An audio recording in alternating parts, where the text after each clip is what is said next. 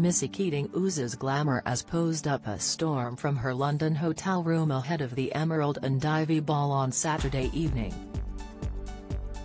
The daughter of Boyzone star Ronan made a leggy display in a burgundy satin dress from Pretty Little Thing ahead of her dad's charity ball. Missy, 20, exuded elegance as she posed on a sofa with a glass of champagne in her hand.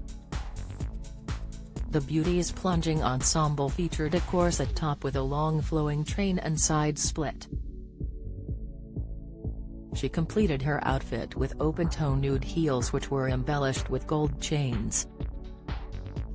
She accessorized with stylish drop earrings and a slew of chic gold rings to top off her look. Her brunette locks were styled in soft curls and her glam makeup enhanced her pretty features. The Emeralds and Ivy annual ball, hosted by Ronan, 44, works to raise money for cancer research and the Ronan Keating Foundation. Host Ronan set up the Ronan Keating Foundation in memory of his mother who died from breast cancer in 1998.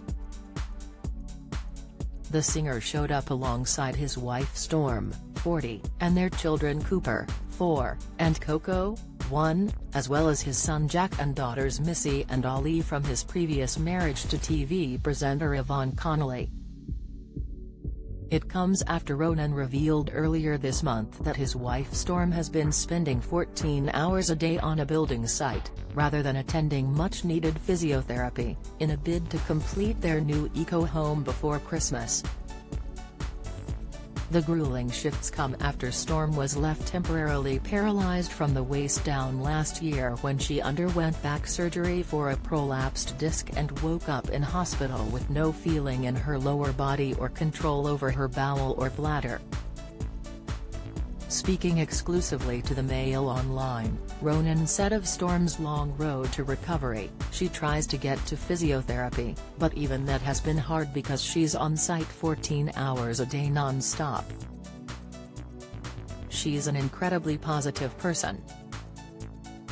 Storm has now mostly regained her mobility but still struggles with numbness in her right leg. Yet, Ronan and his family have been racing against time to get their house completed by their moving-in date next week. He gushed, "We can't wait. Fingers crossed we'll be in the new house for Christmas. Please, God. We're very excited. It's all hands on deck trying to get it finished."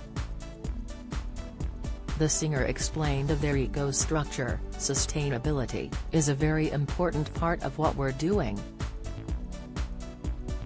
From recycling water, taking the air in and turning it into heat, solar power. We're gonna be off the grid completely."